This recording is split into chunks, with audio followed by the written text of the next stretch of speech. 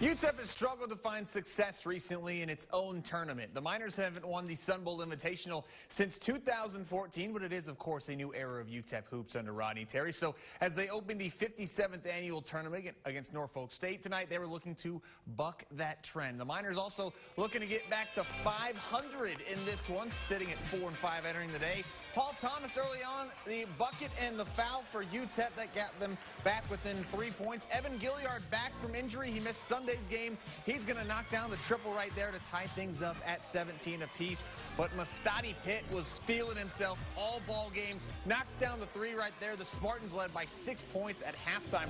Second half, Chris Ford down with the sickness, throws it down. Norfolk takes the 10-point lead right there, but UTEP not going away. FEODG, 2 of his 18 points right there, also had 6 rebounds. And then Gilliard, the pull-up jumper, he had 20 points off the bench, but then the Spartans stretched the lead back out. CJ Kelly going to drop in a 3 from the corner, and then it is Pitt one more time. You're just going to let me pull up. I'll do it with my ceiling missing.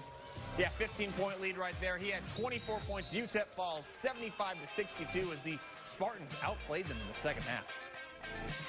It's really hard for me to say that they outcompeted us for 40 minutes tonight, and they did, you know. And you know, a lot of times you can live with the loss, but in terms of effort and competing and working the game, you know, they did that tonight. You know, they did it for 40 minutes, and you know, their experience, you know, really kind of showed, especially in key stretches during the game.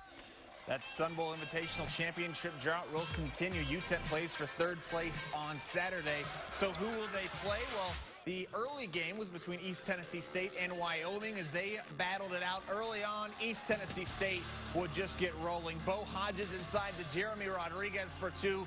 And then Davion Williamson, watch this, hit the brakes. They'll fly right by. He'll lay it up and in for 2 points. They started this game on a 24-1 run. They held Wyoming to 1 of 26 shooting in the first half. They get the 76-53 victory, so it'll be ETSU versus Norfolk State in the championship game. UTEP plays Wyoming at 5 p.m. on Saturday.